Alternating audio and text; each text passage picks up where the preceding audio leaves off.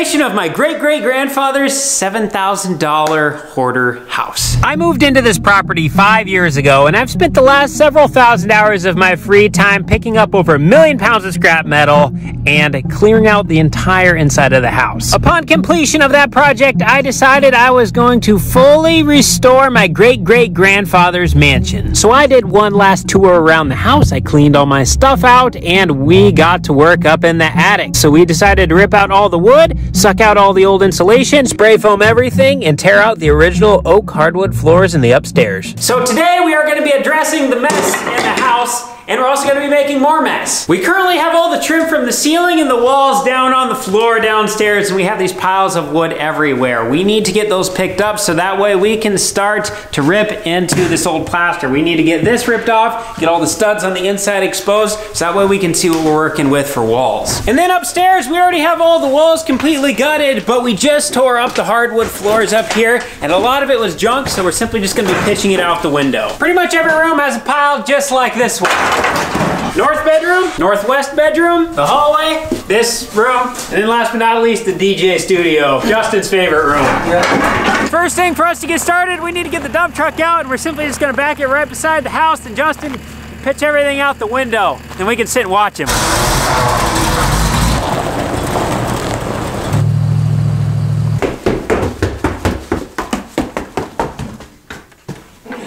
Hey, what, are you winded? Are you about got this done yet? Yeah. Quit running around.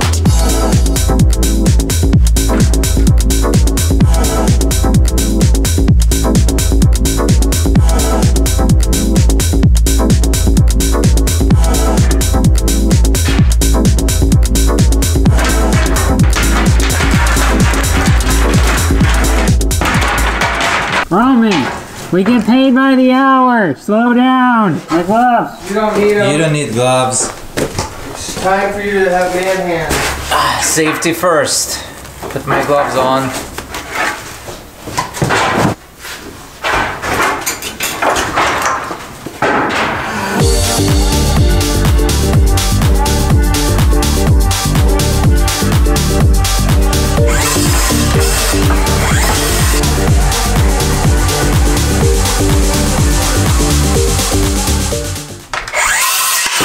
Justin, why are you cutting these?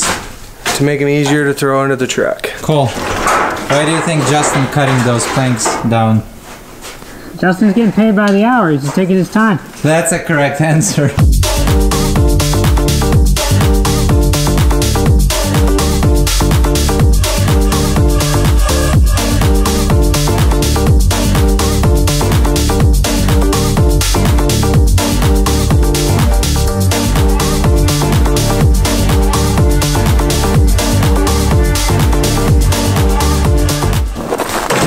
Let's go and dump this flooring. Got our first dump, and we're not fully done upstairs yet. There's a lot of wood up there.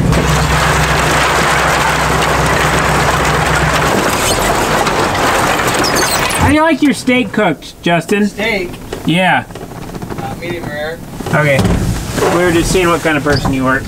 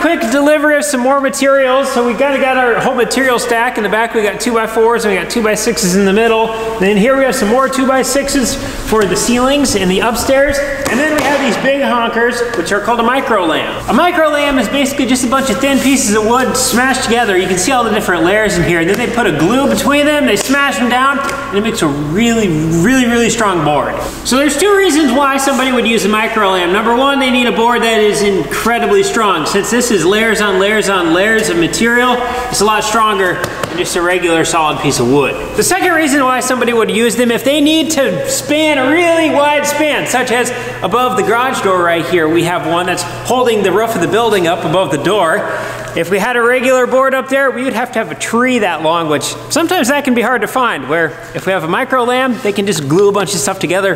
They can basically make it as long as they like. Now with all advantages comes disadvantages. There's two disadvantages to a micro lamb. The first one is these things are like 5 times more expensive than a regular board. And then secondly, not a single guy job moving these things around. One of these 14 footers right here, I wouldn't be surprised if it weighs a couple 100 pounds. What we're throwing out right now is all the trim that was in this room. Now from the outside it looks like it's in really good condition, but then once we get exposed to what was behind, this sheet for example, must have had some water damage or humidity damage or something, but it's all puckered up and it's actually bowed big time.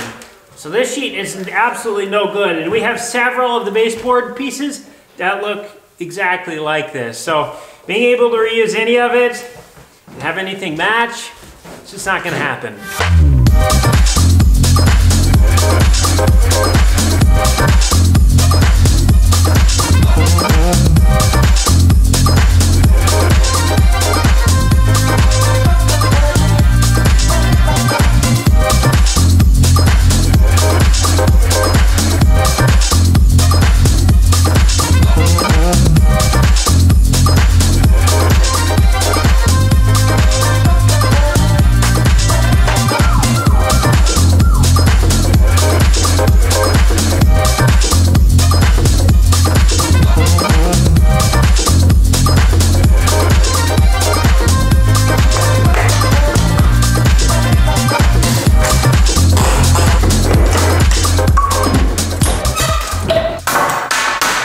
Well, let's get and deliver those boards to the boys. They are stacking all the wood from the trailer that we just loaded into the heated shop here at Coles. And we're just gonna put these trim boards all together with the rest.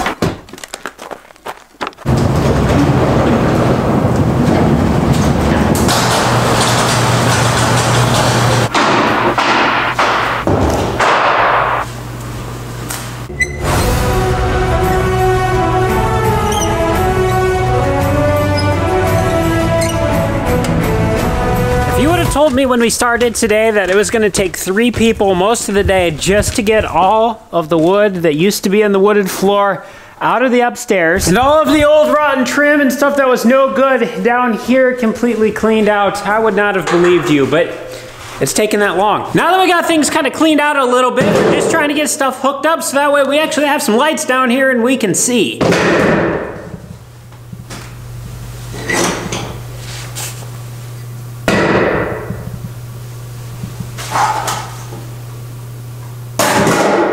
I think he does this on purpose. Since we removed all the ceiling trims that are in the downstairs rooms, they had lights that were plumbed inside of them, and when we removed the ceiling stuff, we ended up cutting those wires, which cut our electrical supply down here, so we don't have any more lights. So now we have these little things that we plugged in on a cord, and then it gives us lights. And Roman, stop. This is not a party. So now that we got everything cleaned up and we also have lights in here, we are ready to start demoing the plaster and lath on these interior walls. And I'm gonna show you the best way to do it. So the fastest way to tear plaster and lath off is we need a sledgehammer, and then we're simply just gonna turn it sideways, and we're just gonna break up the wall so it spider cracks everywhere. Once it's all spider cracked, then we're gonna take our potato fork and we're just gonna take it right behind those.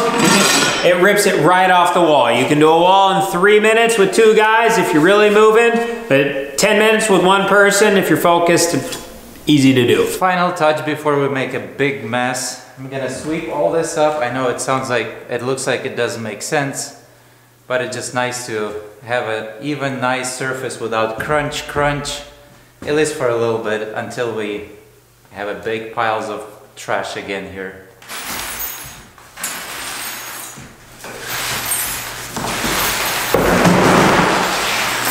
Oh, it is. I'm sorry. I'll fix it. Oh. We did end up throwing a lot of stuff out of the house, the old woodwork and stuff that was cracked, broken, bent, and just not good. We loaded that up on the dump truck. But the stuff that was good, we have in the shed here, we have it on the trailer, we're gonna stack it in here. If we use it, we'll use it. If we don't, at least we have the option. We don't fully know what the inside design of the house is gonna finalized look yet, but it's one of those things. It's not gonna hurt anything here in the back of the shed, and at least it gives us some options.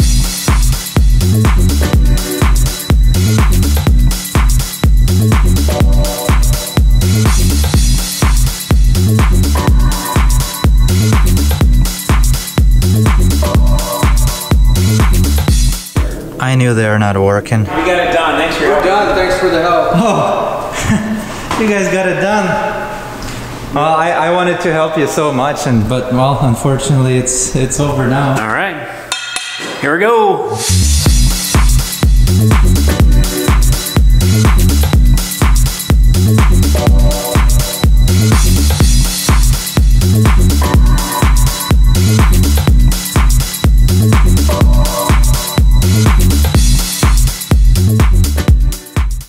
Just look at this mess. Justin did a great job making this mess, and he's gonna be the one cleaning it all up, right? No, that falls on you. No, clean up you made a mess, you clean it up. And anyway, this room is next. We're gonna move this piece of history of 1917. There's actually a sticker that says when it was built. And we're gonna move it into safer room, which is that one for now. Make a mess here and just keep moving all this stuff to preserve it.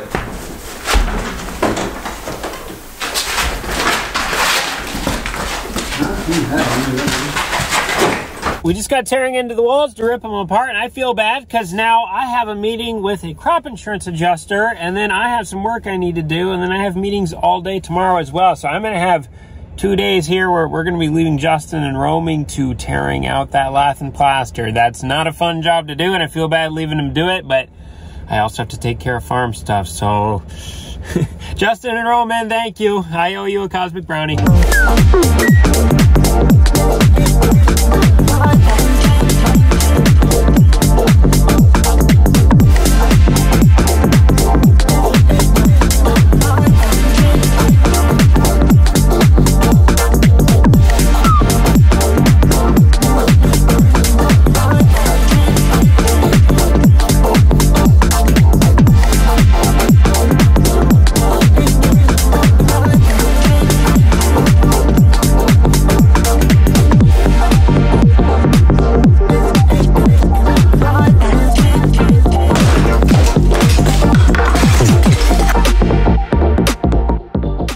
As I was knocking down the plaster, I noticed some of the spots of the wall are softer than others, and that's because we have studs here every 16 inches. So wherever you hit between the studs, the wall is actually gonna flex. So when we hit with a sledge on the lath, it does this. It flexes. But plaster is a brittle material. It cannot flex. It cracks. Therefore, when we hit the middle of the lath, the plaster just crumbles off and layers of it just fall off.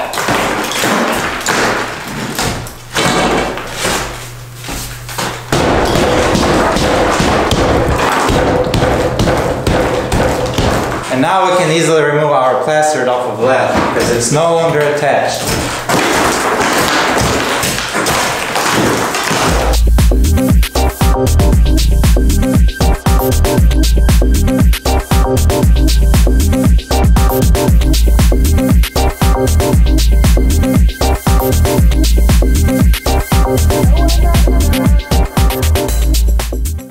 Justin and I are getting closer and closer to getting this whole first floor being free of plastered. We have the ceiling left And this tiny little room that used to be Cole's office, and we'll be done.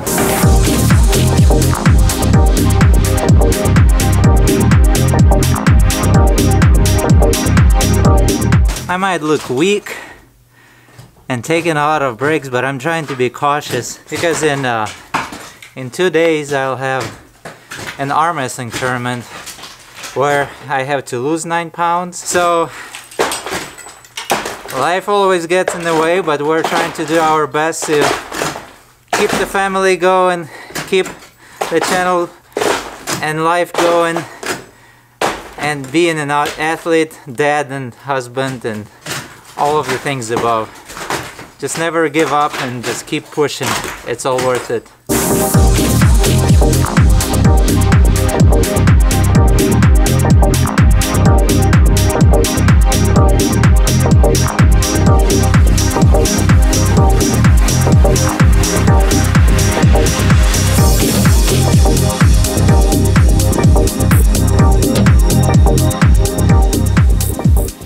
It is the next day of our progress taking the plastered and lath down. We have this little room to do, and then we'll be concentrating on taking all the lath down out this window.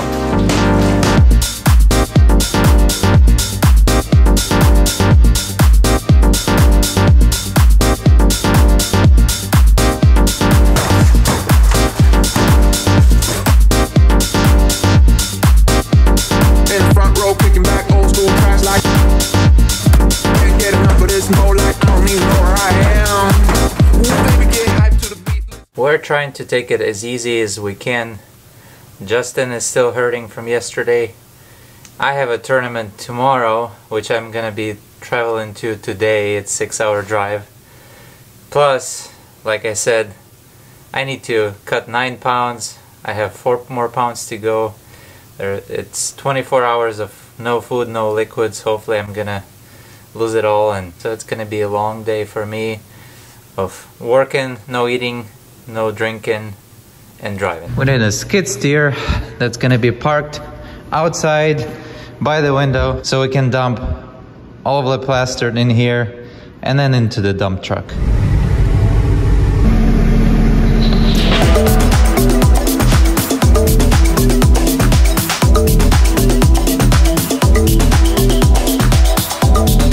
Next step, we're gonna get all this plastered off of our floor into skid loader bucket onto the truck. So now Roman is a shovel operator.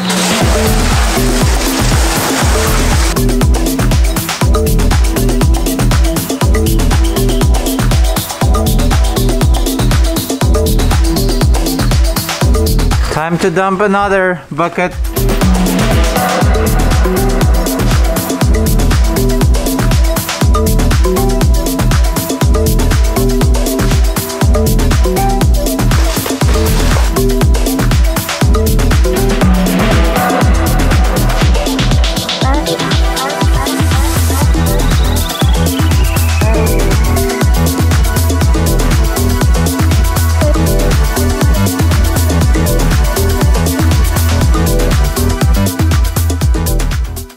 Justin and Roman have been hard at work. They now have all of the plaster down on all the walls, all the ceilings downstairs. Look how much different the living room looks now. It's hardly even recognizable. So now Justin is getting started pulling some of this lath down. We're gonna try to get all these interior walls, so we should be able to look all the way through here, straight to the back side of the house. And we lost Roman's help for the day because he has an arm wrestling competition to go to. So good luck, Roman. The roads are drivable, but only one lane, and the snow keeps creeping in across.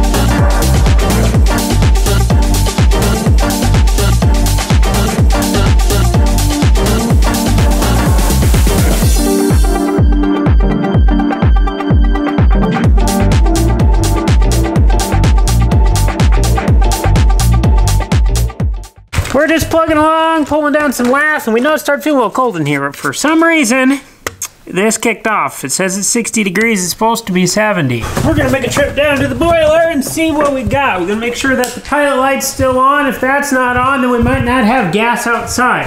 Which I can hear this running. It's on. If you look right up inside of there, you can see the pilot light, that blue light, that's fire. So if the boiler's on and the thermostat is not telling everything to circulate, I guess just like you do when anything else isn't working, you just pull the batteries out. Try it again.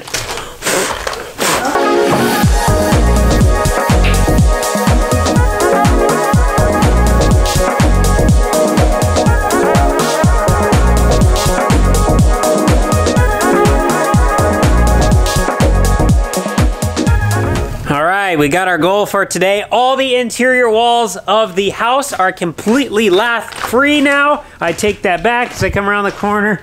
I forgot to do that little spot right there. Looks like a big mess, but I tell you what, once you get it torn apart and you start looking at the wiring and stuff, it don't look safe at all. So it's a good thing to get her done.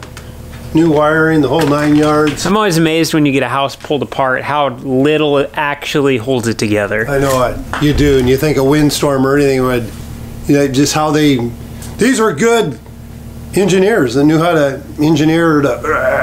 I finally have hit the road. Some of you were asking in the comments, who is Roman? Where did he come from? Roman is a husband, a father of 3 beautiful children, Christian believer that came from Ukraine in 2014 as a student, fell in love with this beautiful country, and ever since he wanted to stay here. So God blessed us with all the people that have supported us and helped us throughout these 9 years of struggle and legal process, and this year God blessed us with a permanent residency. So now we get to stay and be a resident of this beautiful country. You may ask, where is he going with this? Well, we got our permanent residence through immigration process for extraordinary ability in sports, and it happened to be in arm wrestling. So I guess I would be an extraordinary in arm wrestling. Good morning, good morning. This is the next day of my trip. I arrived yesterday, all good. At 10 p.m. Got weighed in, got some food in my stomach and drinks and all that, rehydrated. And now I'm at the venue helping set stuff up. So I thought I'll do some filming before it gets too crowded, too noisy, and to show you what it looks like inside here. It's a local winery on the outskirts of St. Louis. I've never been here before, but looks like a nice place. Process to get in is pretty simple. There's registration desk, I'll show you in the video. Then you go weigh in, pay your entry fee, and then you just wait for arm wrestling, which is going to be happening on that stage behind me. So Illinois State Arm Wrestling Championship is a pretty big tournament. It has around 300, sometimes over 300 entries, and it's considered big. Entries meaning competitors showing up to this event and competing. So that's why we have 4 tables there going non-stop since noon and go all the way till 6, 7, 8 p.m., sometimes even 9 p.m. depending how everything goes. But it's intense, a lot of things, a lot of matches happening. This place is getting fuller and fuller. Final preparation is actually getting coffee. Little referee meeting before. I'm up next.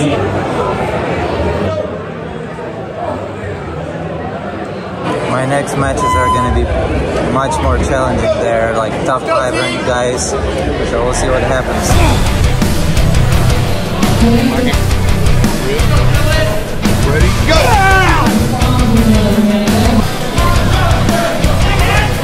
Ready, go! Winner! Yep. Go!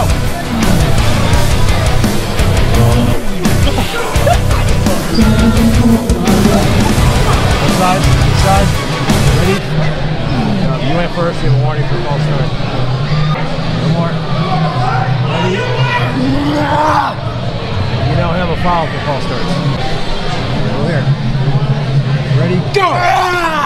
about to start finals here. I am undefeated in the finals, right-handed, left.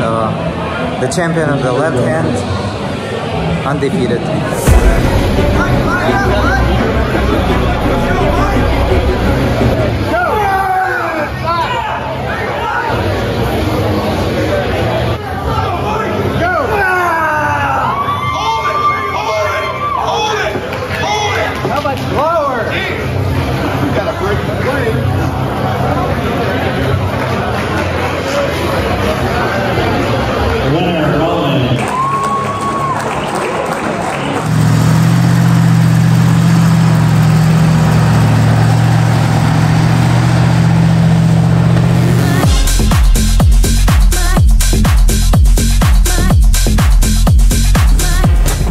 I was thinking that we can get it as full as we can and then put the pallet and the forks with the skid steer and just keep shoving all the planks to the front so we don't have to carry it. We're just gonna fill it in, shove it forward, fill it in, shove it forward. I keep telling Roman, I don't know if there's just an English to Ukrainian barrier, but we get paid by the hour around here. We want to take as long as possible to do things. Roman's always just trying to rush around. I don't know what I need to do to teach him. All right, now that we got all the interior walls down, it is time to pull the lath off the ceiling.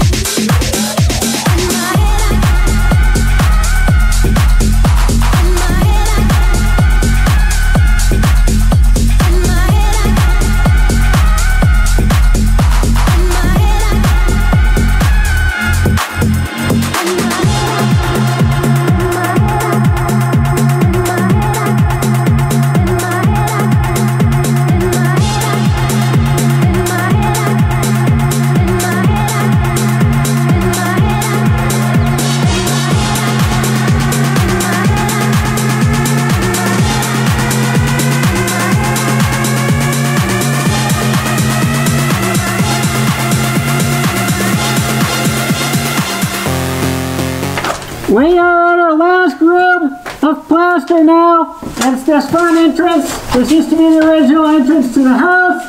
It had some water damage years ago, so this whole wall is no good anymore.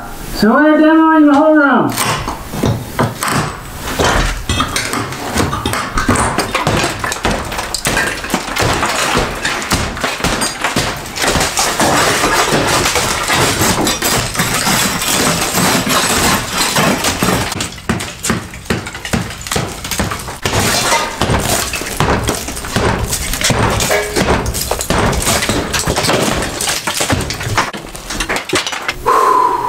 We got it done. We officially now have all the lath off of the ceiling. We have a beautiful subfloor system exposed above us for the second floor. All the wiring run through. We have 10-foot ceilings in here, so kudos to Justin and Roman for knocking everything down off the ceiling, because that is a absolute shoulder workout. It's funny now that we have things off, just how things actually lay out behind the wall. The couch used to be sitting right here. You'd be sitting here watching a movie, and you have the toilet flusher pipe right behind your head. Little did you know, but it was literally that far away. Behind me is what used to be the office, or what used to be the room that my grandpa was born in. We had a pocket door set up here. Come to find out, now that we got things pulled apart, this is actually not a load-bearing wall. So Justin got the pocket doors all ripped out. This wall is going to be rebuilt back at some point, but we might be moving it a little bit, because looking below, the actual foundation of the house is like right here. It's like a foot away from where they built this wall. So why they didn't build that wall on top of the wall that actually holds up the house, we don't know. Who did that? Justin. Oh, Justin? Whatever is wrong here, Justin did.